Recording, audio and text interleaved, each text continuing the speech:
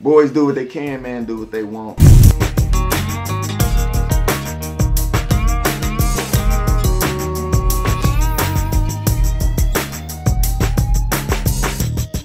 Peace, how you living? It's your boy Wali, man, coming live right now. I just want to invite everybody to Young Scholar 103. This is my platform. Don't forget to subscribe to Young Scholar 103 No Filter and Young Scholar 103 No News. Young Scholar 103 No Filter is just basically a little bit of everything. I'm in the hood. You can see a little bit of my timeline of what I did in the communities and stuff like that, as far as dealing with the urban cities and the people and trying to give those individuals some type of hopes and dreams and giving them a platform to let their music and voice be heard. Now on the Young Scholar News, that's me actually in the community, actually helping out, actually my visual resume. So you can be able to see certain of the things that I did. And you can find some of the things on No Filter which will lead you to the news. So you can be in what I'm doing and as far as what my history is, have allowed me to do. And where I came from to where I'm at. Yes, I'm from Chicago, Illinois, South Side. You know what I'm saying? And I've been there for quite a while. But when I came here, then I ended up getting a spark of knowledge. And my spark of knowledge, it happened when I came to the state of Minnesota, because I was able to be a little bit more diverse with different cultures and really be able to have an understanding. Not just so much of my culture, but understanding the other people, so to learn how they live and how they eat, but to still be respectful in a manner so that I move great amongst others.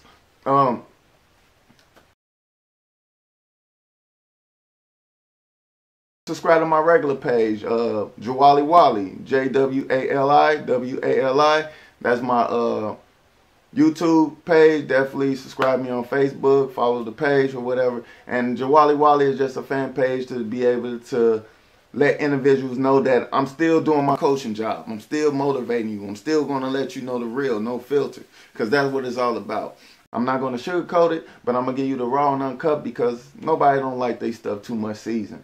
You know, when you able to adapt the truth and be able to take that in, then you able to make better strategic moves opposed to being spoon-fed or just lied to. So that's pretty much of my art and platform.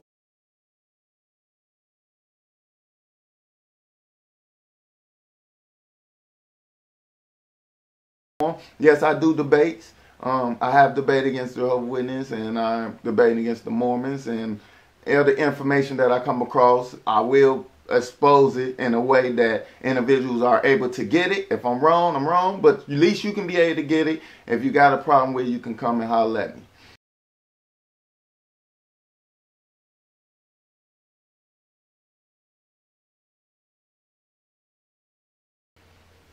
I believe that the black woman, the woman, are primary and most necessary.